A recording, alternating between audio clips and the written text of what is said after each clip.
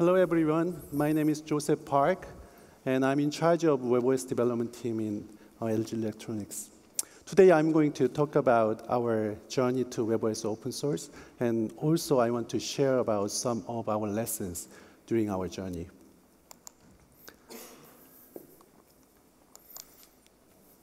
So when I first joined LG Electronics in 2012, there was a software platform for smart TV, so-called Netcast.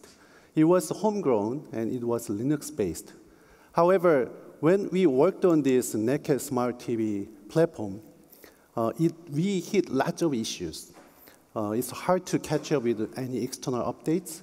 And when we try to expand this software platform to other devices, we couldn't do it. And later, some developers, they don't know what's going on inside. So we needed to have a new software platform, and we looked for external sources. While we are looking for another software platform, on the other side of the world, there was a company called Palm. And in 2009, they released a new Palm-free smartphone based on webOS. And they created this webOS smartphone with lots of good UX, user interface, and also nice features such as multitasking. Back then, there was no smartphone which supported multitasking. So this phone was a really good phone. However, the business was not very good due to various reasons. So finally, they were acquired by HP, and later HP acquired this company, and they released a touchpad based on the webOS. However, you may know what went on that time. Many people bought this touchpad, and they rooted, and they installed Android, and they used this device as an Android tablet. So later, HP, they decided to spin off this webOS in a separate company, and they looked for another company to acquire this. Back to the LG story, we looked for a new software platform. However, we looked for a software platform which is based on web technology. When we looked for this webOS, it is quite good web technology-based software platform. So we decided to acquire this webOS. And not only the source code, documentation, API, but also lots of good, talented engineers. So it was a very perfect match for our needs and their needs. However, it was not really good when we first acquired and we worked together. You may know that LG Electronics is a device manufacturing company. So we, in our mindset, everything is like manufacturing. So you know, nowadays, Agile is very, very popular. But in device manufacturing company, most of the process is waterfall. So we hit lots of issues in development methodology, software engineering process, collaboration tools, and lots of issues. We learned lots of things to resolve those issues. And within a year, finally, we released webOS-based smart TV. In 2014 CES, we released this webOS-based smart TV. And first, we released this TV, and we thought about how to scale up this software platform to other devices. And first target was a similar device. There was video wall and also smart signages. And it was very successful. And we thought about how to scale down this software platform in a small devices, such as smartwatch. So next year, we released smartwatch based on webOS. It was round shape, and it was good. And we kept thinking about how to expand this software platform to other devices. And later, we realized this company's device manufacturing, especially for home appliances. So we decided to launch webOS-based refrigerator. And still, we are thinking about how to expand our software platform to other devices. So there are lots of devices nowadays. And those devices are nowadays not working standalone. Older devices are connected to each other, and standalone device cannot work better than connected devices. And we think software platform is like fundamentally supporting this kind of world, and webOS can be expanded and scalable, and it can support lots of devices. So in LG Electronics for webOS, we are releasing webOS device, webOS reference platform every 6 to 8 months. So when we release this webOS reference platform, our business unit takes this reference platform and deploy it into their devices, such as smart TVs or signages or refrigerator and so on. And from the beginning of webOS, we use Qt from the beginning. And at the time, we used Qt 5.0. And recently, we upgraded to Qt 5.9. And we have planned to upgrade to Qt 5.12. And when we developed this reference platform, last year, we had like very important move. And we decided to open this webOS into public. So in this year, March, we finally released webOS open source edition in public, and you can download it and you can play with it. And because like we have getting our requirement from our internal business unit, we thought opening the webOS can getting requirement from outside also. So we opened it, and currently we are getting some requests from outside, and also like many people can use this software platform.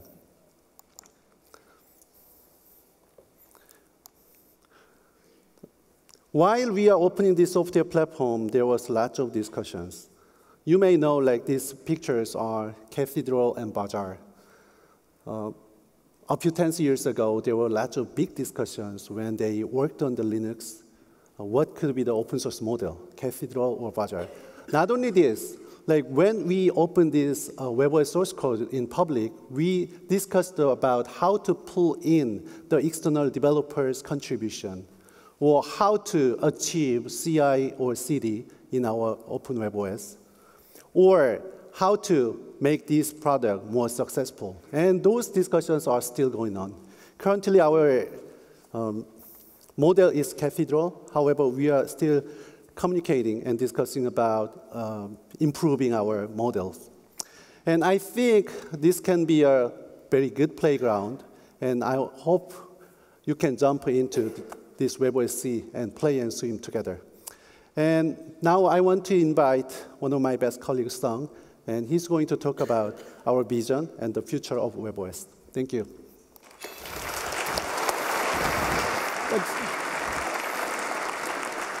Thanks, Joseph. Hello, everyone. My name is Sunghyun Cho, and I'm product manager for the webOS open source project. So why we open source the webOS? Because, world has become far too complex and far too diverse for a single company to be able to meet all the different demands of customers and industries. And the world needs a thriving and open and independent software platform and ecosystem to build smart and autonomous devices of tomorrow. In that regard, I truly believe that web is just great, but it can be even greater as open source platform. So we made the decision to release open source version of webOS that everybody can access without limitation. So webOS has been evolving over time, and it will continue to evolve based on 3 ideas: intelligent experience, seamless connectivity, and best media support for any display.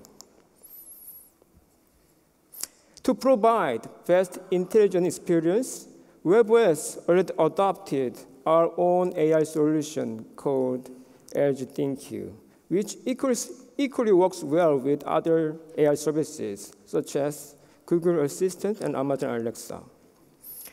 Our strategy is to provide best AI experience for customers, whether it comes from our own or from third-party solutions.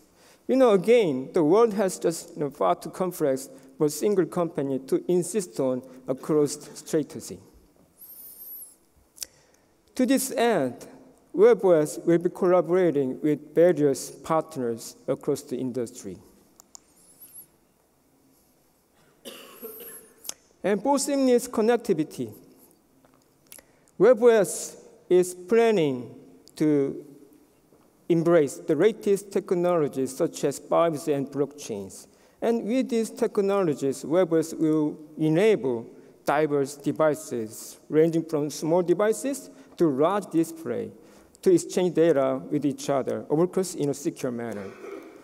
And to strengthen connectivity, not only within webOS devices, but also with other brand devices. We'll continue to support common protocol initiatives, including Open Connectivity Foundation, OCF, which aims to provide a single language for IoT. And for the best media support for any display, actually, the webOS is already supporting global top-level multimedia, which already proven through the many years of productization of webOS TV. We already have shipped more than 60 million TV sets to the market. And every year, each year, we shipped more than 20 billion TV sets to the market. And based on continuous R&D and investment, webOS will be second to none valid platform that supports any media format and any screen size and any bandwidth. Okay, so what is next for the webOS? For the rapid expansion of webOS to emerging verticals, we have selected 3 important focusing verticals: robotics, automotive, and smart home. And among those verticals, automotive has top priority because of the potential of this industry, and then the importance of the display, which webOS has been good at, and the chance to leverage the existing experience and capabilities of webOS. I think the definition of mobility is changing. In the same way, the answer to question, how did you get here, will change as well. So how did you get here? By bus? By Uber?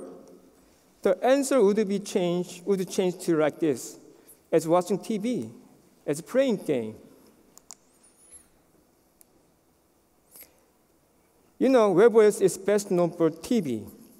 And we will bring the best user experience, which will apply to TV, to self-driving car. Assume that you don't have to hold steering wheel anymore. In the case, maybe you can catch up the latest TV show you missed last night because you were busy. Or you can level up the characters in your favorite role-playing game while traveling by car. I think autonomous driving era will be realized sooner than we may think. And I truly believe that webOS is ready to welcome that autonomous driving era is coming. So, webOS is open, evolving, and it will be running more and more devices. And by expanding webOS, we expect to secure more data and advance AI. And I truly believe that it's going to be great opportunity, business opportunities for all enterprises and even to startups.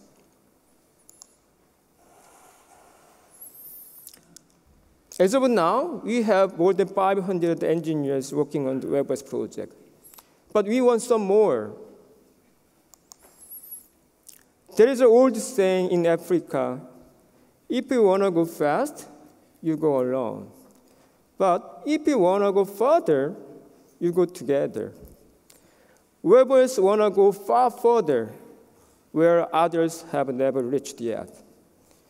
And today, I'm here. I want to ask you to join that journey. Let's go together. Thank you for listening.